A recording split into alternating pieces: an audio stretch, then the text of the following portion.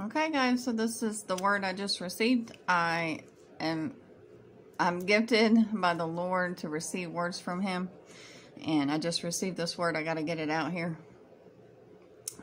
The supper has been prepared. The supper is now ready. The wedding supper of the Lamb is ready. Hallelujah.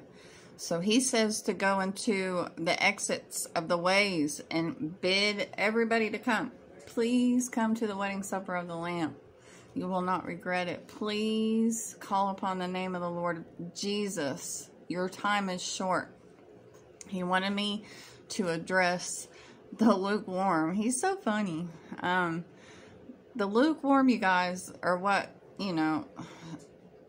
they interpreted as lukewarm. So the people who are indecisive, so you have Republican and you have Democrat, and then you have the independents. Well, the independents have never manifested because there is no independent in the kingdom.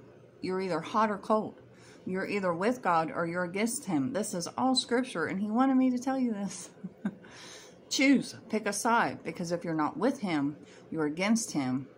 You understand. You're either hot or cold. There is no lukewarm. There is no independent. You're either for the Lord Jesus Christ and God the Father, or you are against Him, period. So please choose the Lord today. Time is up. The wedding supper is ready.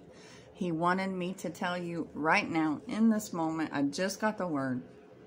The wedding feast is ready. Please come join us. It'll be a marvelous, wonderful time. The Lord loves you. He's not mad at you. He doesn't hate you. He died for you. He died for you. Make it personal if you have to, but He died for you. Personally. He took the stripes and the lashes and shed His blood for you. Okay? So please choose Jesus Christ. There is no independent. There is no lukewarm. You're either hot or cold. If you're not for Him, you're against Him. So you will be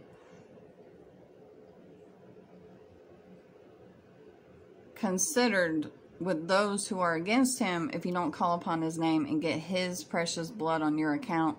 Be saved by His Holy Spirit so that you can join us at the marriage supper of the Lamb. Okay? Please. We've been asking and asking for years and years and years and years and years. Please come join us. Please come join us. He's not mad at you. He doesn't hate you. He loves you. He loves you. He loves you. He died for you. He loves you. If you're hearing condemnation, it is not the Lord. Okay? All right, guys. Please come to the marriage supper. Please. God loves you. God loves His children. Please come.